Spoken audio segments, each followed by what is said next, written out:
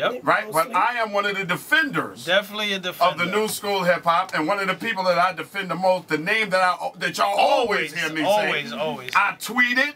I'd say everything about it. I'd say everything about her because she is a fucking monster of MC. Rapsody is here with me. Yeah. What up, Raps? What up, Ed? And my man, one of the greatest producers that ever get behind a beat or a board or anything, Mr. Knife Wonder is here. Yep. Jamla is in the building. What's going on, bro? What up, Knife? How you doing? I still rock my Little Brother album in the car all the time. The Minstrel Show is one of my favorite bodies of work. I'm straight up serious about that, bro. I appreciate it. I appreciate any person that can stick to their guns and do this shit and all of this shit that goes on in the music business and do it the way that they want to do it and not give a fuck about who got what or what kind of car somebody driving, just doing their thing. You tell me, Knife Wonder, where you found this young lady at, man? She was in a crew at NC State called H2O, and within that crew was a group called Cooley High, and I met them around Minstrel Show time, as a matter of fact. Okay. We were about to drop our album, and one of our group members like, come by and meet the team, and I went by and I listened to all their music because a lot of them rhymed, and I heard her, and I was like, she's your star, man. And that was 10 years ago. I was like, that was 10 years ago? 2005. And you heard that 10 years ago. I can imagine what she sounded like now. Star, man. I said, I'm telling you. And now, Rapsody, were you dedicated to this thing that was this movement that you guys had at that time? When Knife said you were a star? It was real early on. Like, we probably didn't have that organization for a year. And at that time, the songs that he heard me on were the first 2 songs I had ever written or recorded. Wow. So, you know, I was still early on it, but it's always been a love and a passion. So, you know, that was it, man. So how did you pluck her out of all of this stuff that was going on? And how did other people feel about it? Fuck Rapsody, son. Leave us solo. It's going to leave us to go with Knife Wonder like we ain't shit.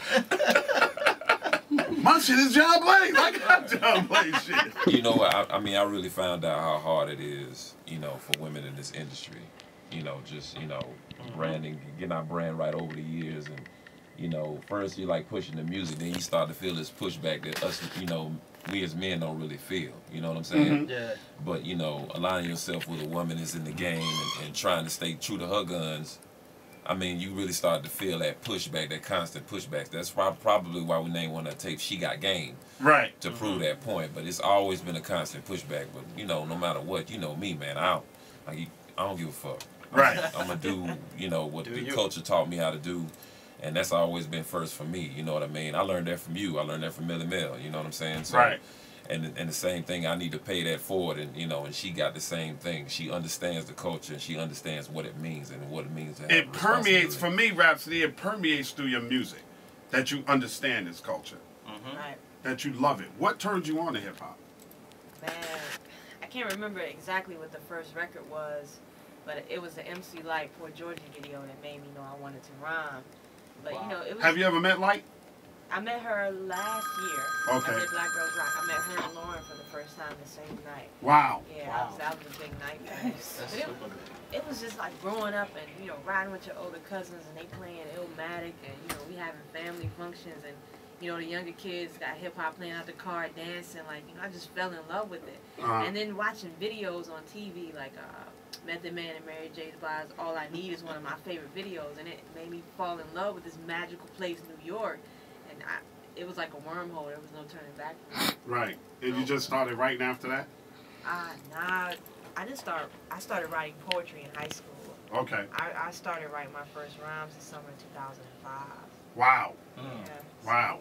Just started writing like 10 years ago. So y'all been rocking for 10 years now? Yeah. Gotta be Goes a lot by of trust. fast. I didn't sign her at first. You know what I mean? Because you know, there's a lot of dudes in the area trying to be her manager and all this kind of stuff and all that, man. And, you know, and at the time I was teaching in North Carolina Central, well I still am, and you know, there's a studio over there, and she would come over with the Cooley Eye, you know, cast or whatever, and then you know, one thing turned to another, and I came up with the idea of Jamla, which I got from Tamala. Right. Yeah. And you know, and she was like, yo, you know, I'm trying to get down with it, and that was 2008. Okay. Yeah. Okay, and y'all been rocking ever since? Ever since. Ever since. That's a good thing. So you've been on a grind, like a real super grind. Real grind. I didn't put out. I signed it in 2008. I put out my first project December 2010. Like those first 2 years, it was just development, and How do you feel like Ninth has helped you develop? Wow, he's taught me a lot about the art of rhyming. You know, the scientific part of it. You know, about inflections and where to breathe at. You know, just things like that. That the mathematics of it, breaking it all the way down. It's just not rhyming words. It's making your words believable and making them easy to remember and cadence, how to ride a beat and make your voice an instrument. Delivery. Like, yeah, and then he taught me about work ethic.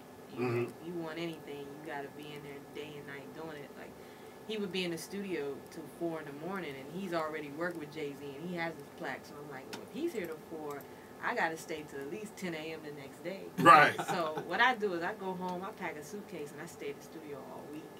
And that's the grind. Like, how was your parents feel about what you're doing? Man, being from North Carolina, and especially like a small country town, like at first they just thought it was a hobby. And I didn't really talk much about it because, from there they don't know anybody that's really made it a success in the arts. You grow up and be like an accountant, a doctor, a lawyer, go own a business, but somebody to be a rapper, and my dad hated hip-hop. Oh, wow. So, but now, like, he kind of gets it, being that I'm so into it, he's come around a lot. My mom calls me like, I heard this new Jay-Z and this Drake song. So, at first it was a battle, it was a struggle, Once you get a job, you could do that on the side. It's like, it's not a hobby for me. Oh, yeah, you ain't the only one. Right, I want this to be my job. You ain't the only one. Right. I was working as a school safety officer when Your MTV Raps called. And I told my mother, I'm taking this gig on MTV. My mother's like, oh, how you got benefits? The hell are you talking about? That MTV, that rap, that ain't gonna last long. You must be, boy, you better keep that job, school safety officer. You was wrong. Yeah. You kind of got to have tunnel vision. You got to block everything out. Just go. How do you block out what everybody else is doing? Man, I think one is surrounding myself with like-minded people. With my team, being under Ninth and being with Big Remo and GQ and Cash and the Soul Council. Like, you got to put yourself around people that believe in you. Right. Definitely. And steady feeding you positive things. And he's walking proof too that it can be done. So I have an example too to look off of. So that's what makes it easier to block it out. And like I told you off the air, I don't feel like I'm listening to a female. That's love, man. I just feel like I'm listening to a dope MC. And when I heard you on Kendrick shit, oh Jesus, almost crashed my shit. I swear to God, my man sent it to me. KB sent it to me, the zip file, and I put it in. And you connect the radio, your phone to the car. So I'm riding, I'm listening to Kendrick shit. I'm like, wait a minute, Kendrick done went somewhere with this shit. So I feel like I'm listening to some like organized noise, like Outkast type of shit. Like he's really going there. And then I heard that, and then I started listening to Complexion. I was said, oh shit, that's fucking Rapsody. Oh shit. Almost crashed my shit. I did. But you did your thing. I thank you. You did your thing. How the fuck did that happen? Is it just people that respect each other saying, fuck it, let's do some music? Yeah, man. Me and Kendrick known each other since we met in 2011 for the first time. We did our first record in 2011 too, but like he's always been a supporter of the music, and same with me. Like he'll tweet you out too. Yeah. But he came up with the concept about a year and a half ago. It was the day after he did the Control verse. Okay. And he was in Africa. I was shooting a video at Premieres, and Ninth was on the phone with him, and he was like, "Yo, I have this concept. I want to put Rapsody on my next album." So we were like, "Okay, man, just hit us whenever you're ready." Didn't hear anything for a year and a half. January 11th of 2015, Dave, Kendrick's manager, hit Ninth, was like, about to send you a record.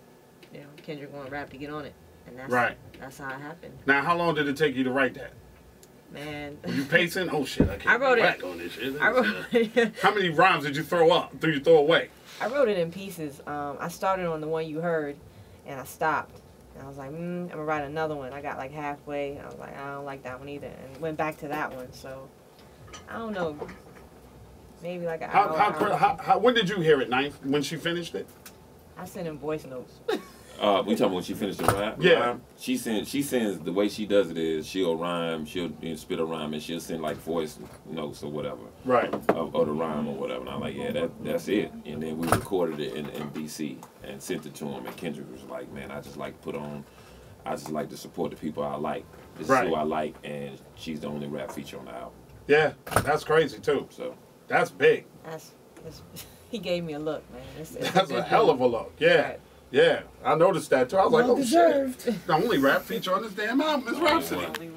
And it kind of validated what the fuck I've been singing on the radio about you. Support Rapsody, man. Support Ninth Wonder. Yes. Support Jamla music, because this is the true essence of hip hop. And if you're not, and like I told y'all, there's great hip hop out there. You gotta look for it. You got listen. You got to go through some shit sometime to find a diamond, okay? And she's a true diamond. And thank you for being here, sister.